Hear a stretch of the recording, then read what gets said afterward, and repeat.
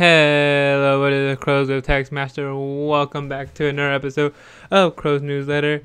This week we got a few games, and two of them are pretty popular, and the other one, actually they're all popular. Just one of them, I see one of them as a joke, but I see people play it like it's some sort of fan, like some sort of like trend or anything, and I got used to it. And I kind of like a little bit of the gameplay footage.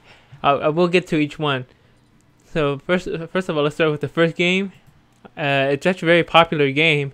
I remember playing this back in the 64. That's how popular it got in.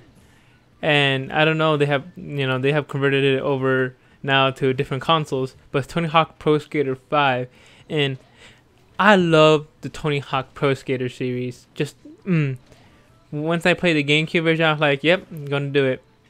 And the cool part is, like, what's so special about Tony Hawk Pro Skater? Well, because on top of that, they have great skate park designs, or places that you like, oh sweet, I could grind here. But also, like, wait, if I use the game mechanics, I could launch off. Pretty much, Tony Hawk Pro Skater 5 offers a new take on a combo-driven skateboarding, the most advanced Pro Skater online multiplayer experience in the Tony Hawk game. A state-of-the-art skate park builder, ride, build, and repeat. Pretty much, ride, build, repeat. That's what it is, and I love it because you could now I know you could build online.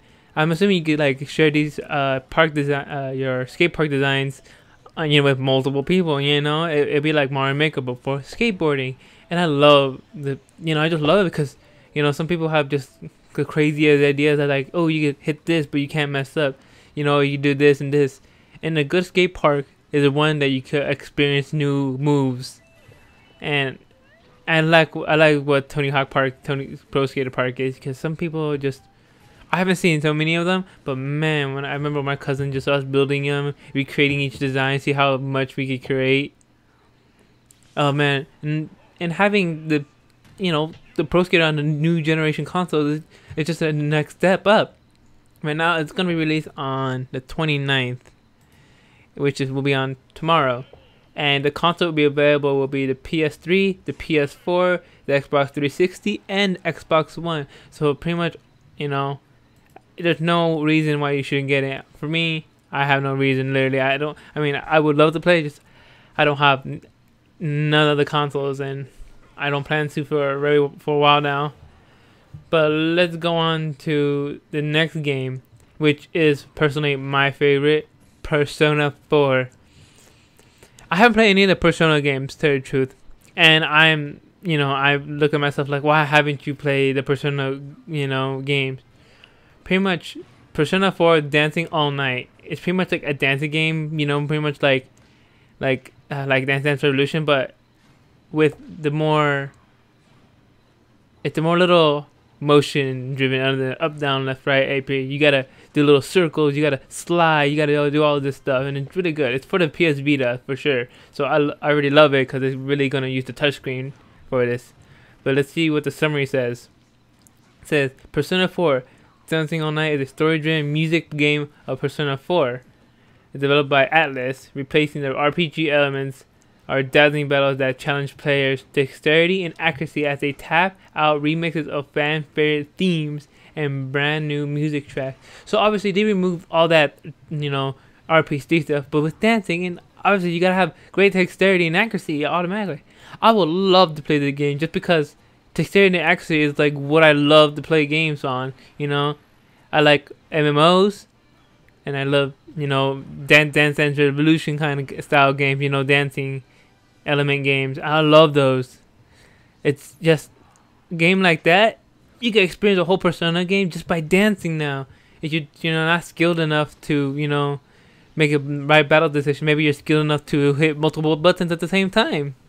And that's why I really look forward in this game right now.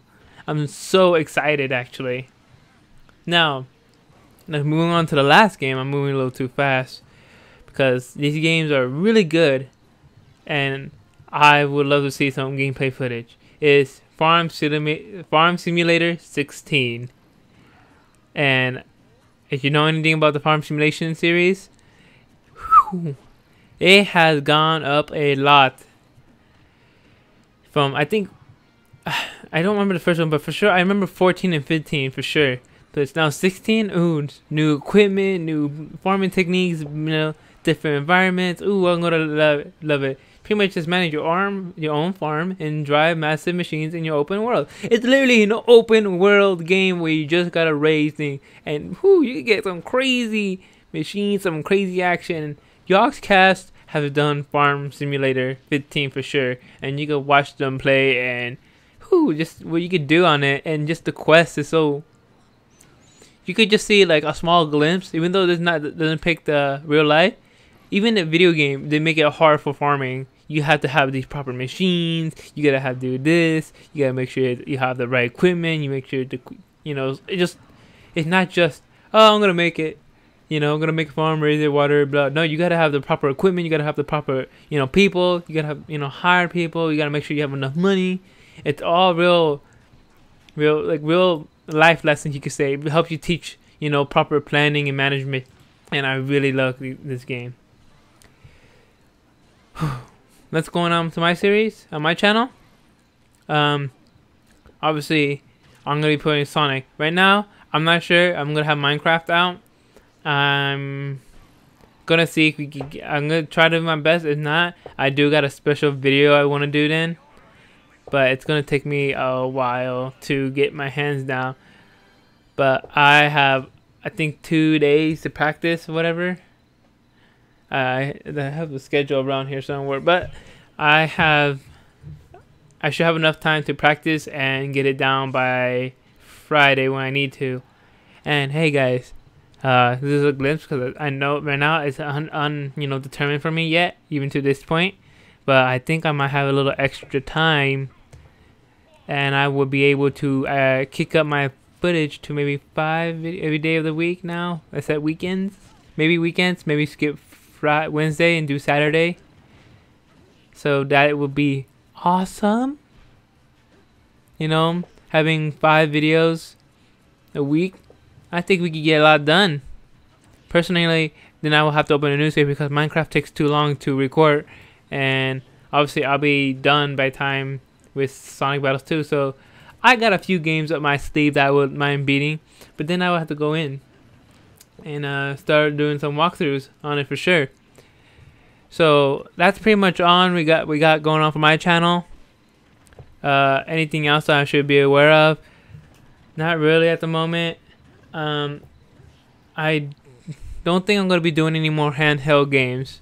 Not because I can't do them, it's because it's really, really hard to do handheld games because they're so linear right now at the moment. I mean, I wouldn't mind doing more modern, but back then they were still somewhat linear, and I wouldn't mind doing something else right now. I want to stick with consoles right now, or like major PC games or anything that I get, something that I had to like sit down and play and not just walk around.